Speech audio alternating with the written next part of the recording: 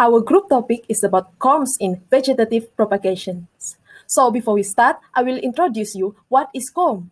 CORM is a rounded underground storage organ present in plants such as crocuses, gladioli, and cyclamens, consisting of swollen stem base covered with scale leaves.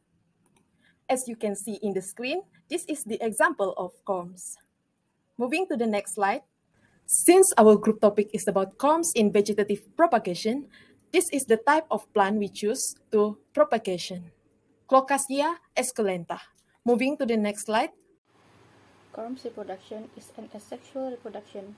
Asexual reproduction doesn't involve any sex cell and fertilization, which means only a single organism produces a new individuals and new plant arises from vegetative parts. So there is no spore or nonet formation, and new offspring produced by mitosis and genetically identical to his parents. There's an advantages and disadvantages of asexual reproduction. The advantages of asexual reproduction are it is using only a single parent to generate new offspring. Secondly, it can produce a large number of offspring and can be produced in a short time. Not only that, the new offspring are genetically identical to his parent and don't need a pollinator agent. The disadvantages of asexual reproduction are all offspring are identical to parent, thus no quality improvement. Next, the organisms are unable to adapt to changing conditions. Furthermore, it is also susceptible to disease as no genetic variation. Finally, asexual reproduction is competing for food as they produce in colony. Next is vegetative propagation. Vegetative propagation is an asexual process in which new plants are grown from the old parts of another plant, like roots, shoots, leaves, and buds, without involving any reproductive organ. There are two types of vegetative propagation, which is natural and artificial. Natural propagation is a natural development of a new plant without human intervention, while artificial development of new plants by means of human intervention. Naturally occurs in plant, while artificial occurs under the influence of man. The natural roles are to help avoid physical barriers in sexual reproduction, while artificial helps to maintain desirable characters over generation. Some of the natural methods are roots, bulbs, tubers, suckers, rhizome, runners, plantlet, and also CORM, while artificial methods are budding, grafting, layering, cutting, and tissue culture. Now, the examples of natural is garlic, taro, and banana, while artificial is rubber, roses, and bougainvillea. Natural vegetative propagation. CORMs also have a short stem, but in this case it is the stem itself which swells and stores foods. The circular leaf form only peppery scale. As with bulbs, the terminal bud grows into a flowering shoot and the lateral buds produce new plants. As we can see in this video, this is called as cob. First, we have to differentiate between the upper and lower of the cob. Here we can see the little nodules and little divots on one end of the CORM, that is actually the bottom, and we need to orient it down in the soil.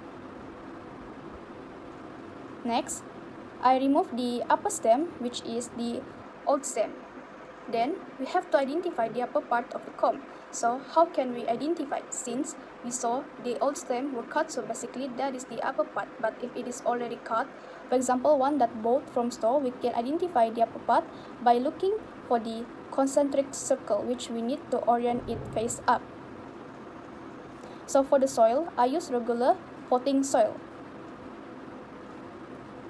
Then I started to cover the top of the CORM with the soil, where the CORM should be placed between 2 till 3 inches below the soil level. For your information, these plants are tropical plants. They come from high humidity and very warm climates. When we start to see growth or shoot, we have to put it in the right location so the leaf will start to unfold.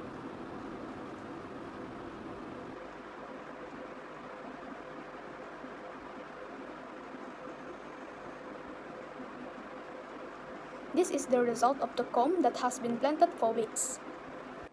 Next, we are moving to the structure of CORM. As we can see, this is a picture of a CORM where there is a cortex, medulla, tunic, and a basal plate. CORMs have a fibrous covering known as a tunic, and the roots emerge from a smooth area at the base known as the basal plate. CORMs store starch to fuel growth and to help plants survive unfavorable conditions. and many produce offshoots known as daughter corms or cormels that are used for vegetative reproduction. Now, we are going to see the differences between bulbs and corms. Typically, there are 11 differences that I have listed here, but I'm only going to explain just the 3 of them. The first one, we have morphological features.